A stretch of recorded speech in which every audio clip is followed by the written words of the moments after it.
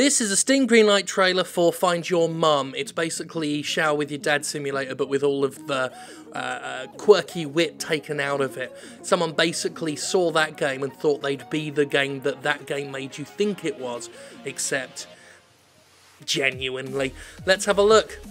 There we go. That's a woman with the knickers down and a little black pixel in the middle there, representing what one assumes is a vajayjay.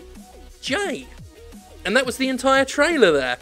That's all they felt you needed. About 40 seconds. Yeah, I think 40 seconds have given me a good idea as to how that game operates. Find your mum. You have to find your mum at the toilet. Early development footage over 40 level. Yeah, well, don't sell us too hard on it, right?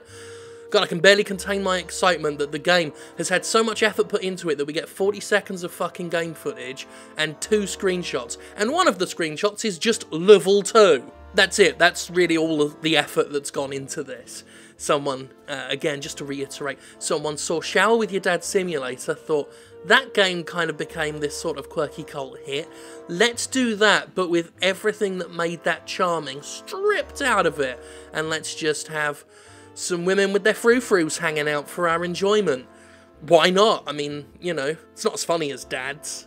Dads are inherently funny. It's become a cultural touchstone. The idea of the dad as a comedy concept. Your mum's clunge, on the other hand, not quite as funny. I don't know why that is. That's just the zeitgeist of the day. You know, that's just what's become ingrained into our collective consciousness. Dad, funny. Your mum's tuppence, not comedy material. Maybe that'll change one day, but something tells me that Find Your Mum isn't going to change it. It's not going to change anything. At least not for the better. And that video was barely anything. But then, it didn't give me much to go on, did it? One of those ones where it's like, you gotta talk about it because fucking look at it. But you get to the nitty-gritty, you get to the bit where you're recording your words to speak, and you say it all within 2 minutes or thereabouts. And people are like, well, why did I click on that? Why did I sit through, you know, potentially a commercial for that? And then you feel like you've let them down.